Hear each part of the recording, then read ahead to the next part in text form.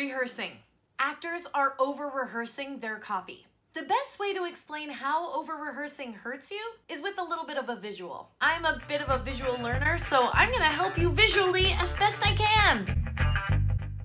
Hi there. Okay, so the only Western prop I had was a flannel shirt I found in my boyfriend's closet. So we're using Lucy to help. This is a really hot shirt. Felt like a good idea when I wrote this piece. This is a bad idea. Over-rehearsing. I call this the wagon wheel syndrome. Imagine your commercial audition like a nice, smooth dirt road. This is you seeing your commercial copy for the very first time. You are the carriage.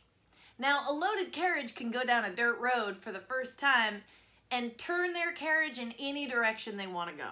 It's easy. It's their first time. But every time you take that carriage down that dirt road,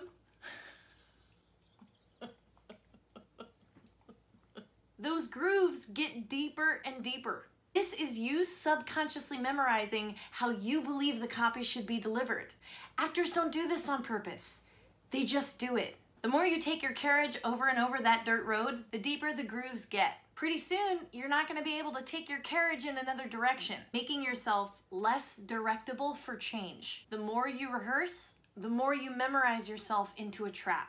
Now, if you'll excuse me, I'm going to take my little cowgirl puppy and go back to filming how we were filming before. Ideally, actors only need to say their copy out loud 2 or 3 times before they're comfortable with it and before they start to sound truly natural. This depends on how well you know your instrument and how sharp of a cold reader you are.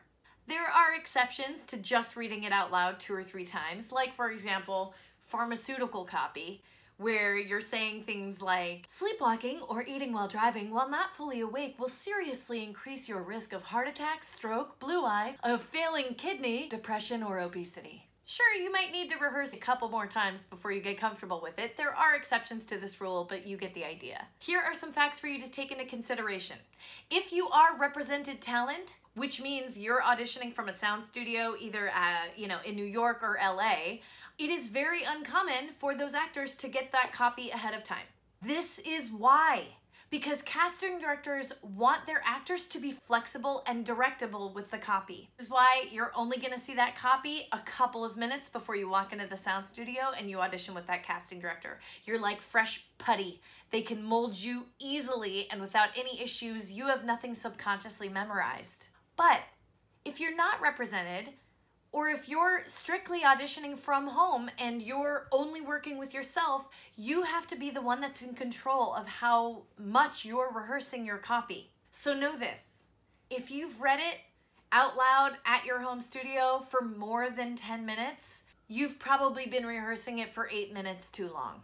It does take time to get better and better at reading cold copy, but keep practicing your cold reads. They will get better over time and they will take less time in time, if that makes sense. Remember, the actor that stays flexible, spontaneous, and directable with their auditions is going to be the actor that books the job. Thank you for tuning in, and be sure to subscribe for my upcoming videos. Subscribers are going to be entered into a wonderful competition coming up in a few weeks.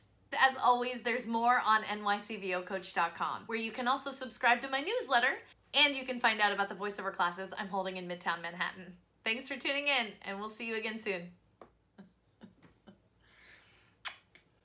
Say bye, Lucy. Good luck, actors. Oh!